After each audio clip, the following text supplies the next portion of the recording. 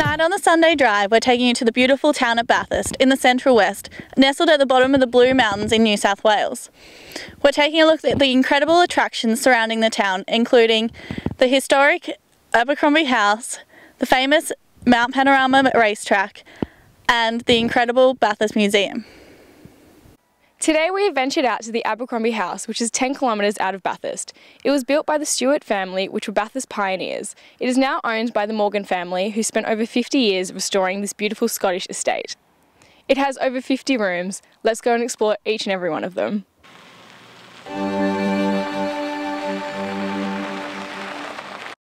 Abercrombie House is here because years ago a pioneering family came to Bathurst, and they were Scottish, and they brought with them the heritage of their country.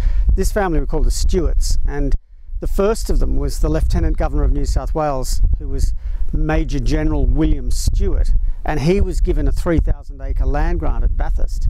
So Abercrombie House was built over an 8-year period from 1870 to 1878, and the Stuart family moved in and lived here for many years.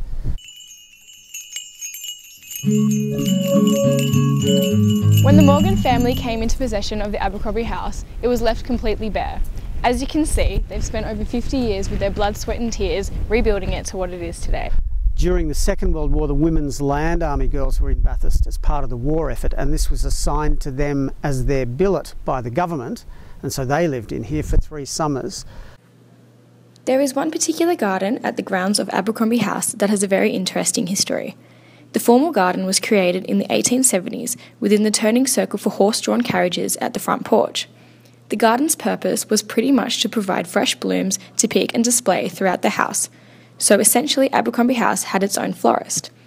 In 2001, the garden was dedicated as a living memorial of the members of the Australian Women's Land Army.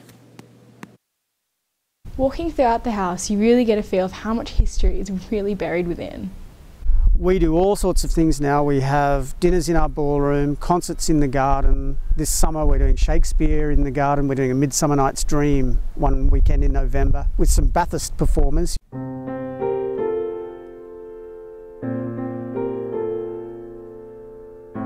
Just think, back in the day when this house was in its prime, there was hundreds of girls and boys dancing away in this beautiful ballroom.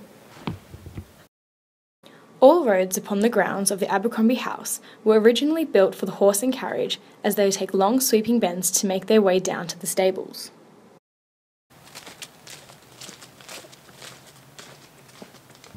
Behind me are the old stables that used to house the horses that pulled the carriages full of visitors that wanted to come and stay at the Abercrombie House.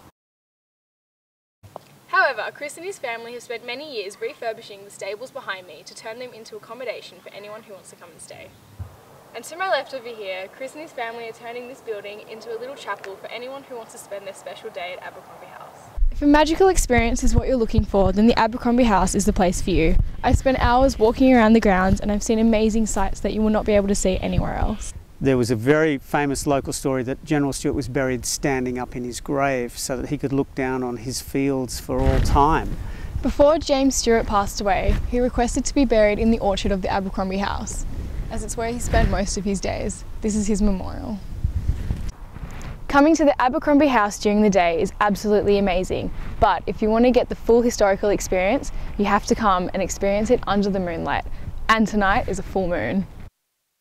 The grave of Professor James Stuart leads to a ghost story, because when I was a boy, one night we arrived here very, very late on Friday night, and we'd been in Sydney. We heard something, we looked down this way and we saw somebody standing here. And it was a gloomy night, but there was a full moon and there was a person standing just down here. And in the morning we came down here, and that's the first time I ever saw this grave. So I wondered whether I'd seen a ghost down here. I'm saying goodbye to the Sunday Drive for now. Hopefully you enjoyed everything I had to show you today in the Abercrombie House.